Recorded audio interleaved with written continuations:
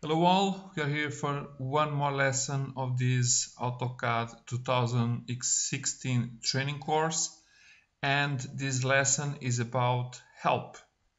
So I'd like to show you where can you consult additional help in case of need. And besides the basic help, I'd like to start to show you this Start tab, where you have already some videos, generic videos.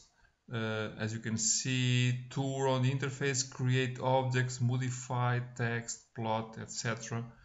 And feature videos about special things. Okay, these are generic videos, but it can give you a good help when you have some questions about the software.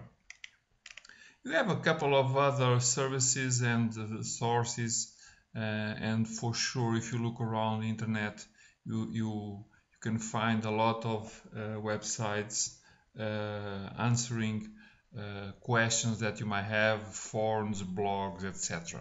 Okay, but I think the main source which you can consult is the info center inside the software, which is this icon here, that if you click it will open the help.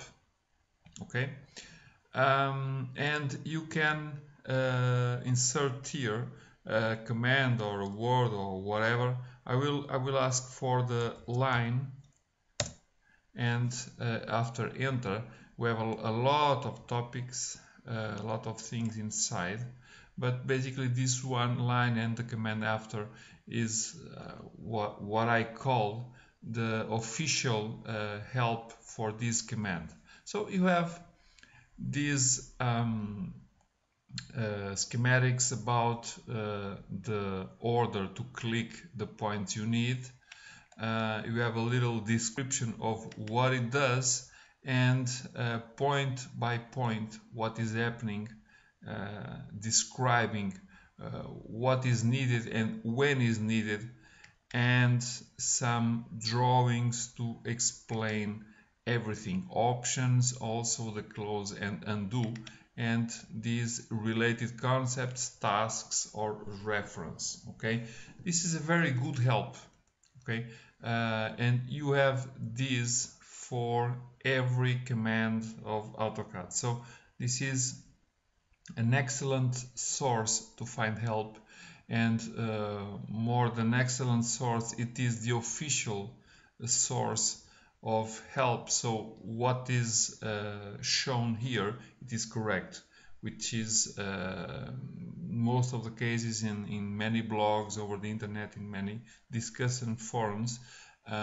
Sometimes you have things which are not 100% correct and might give you some mistakes or some bad ways to do things. So I think this should be for you the main source when you're in your daily work, you have questions about something that it is inside AutoCAD.